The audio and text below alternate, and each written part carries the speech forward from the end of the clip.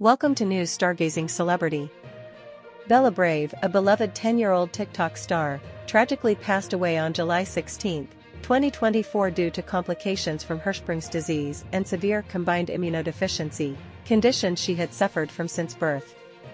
Bella's mother, Kyla Thompson, shared the heartbreaking news in a video, struggling to hold back tears as she paid tribute to her daughter's bravery and legacy.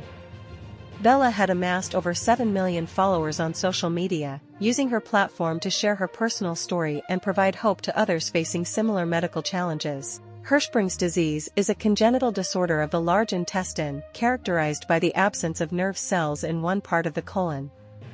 This prevents the relaxation of the affected muscles, resulting in a functional obstruction of the intestine. Around 20% of cases have a hereditary basis.